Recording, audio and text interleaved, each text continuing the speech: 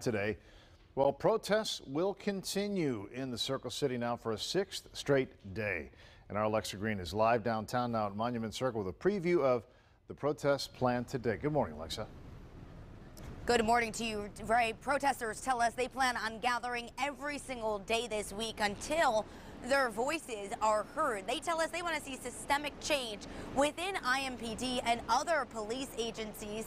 Today, those demonstrators, along with other groups, will protest, along with also holding prayer services. Now, one of those events starts at 6 tonight. That's going to be a March for Justice, and the event is called White Coats for Black Lives.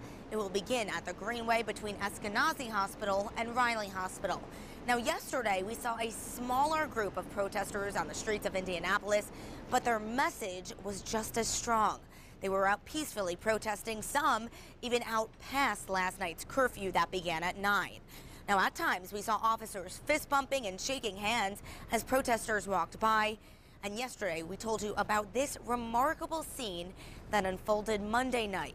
Officers joining with protesters side by side and walking together for a block. The organizer tells us it's a step in the right direction, but their work isn't done yet.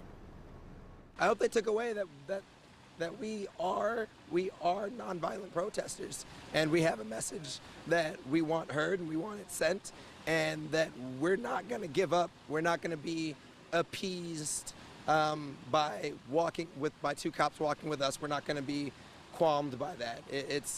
It's immediate systemic change that we want.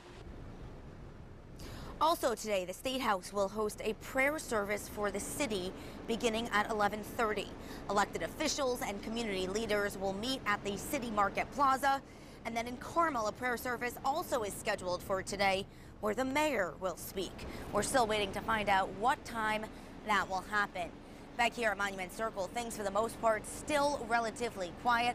Again, those protesters set to arrive here around 4:30 this afternoon. Of course, we will have crews with them all throughout the evening, and we'll have much more later on tonight. That's the latest downtown. Alexa Green, Fox 59 News.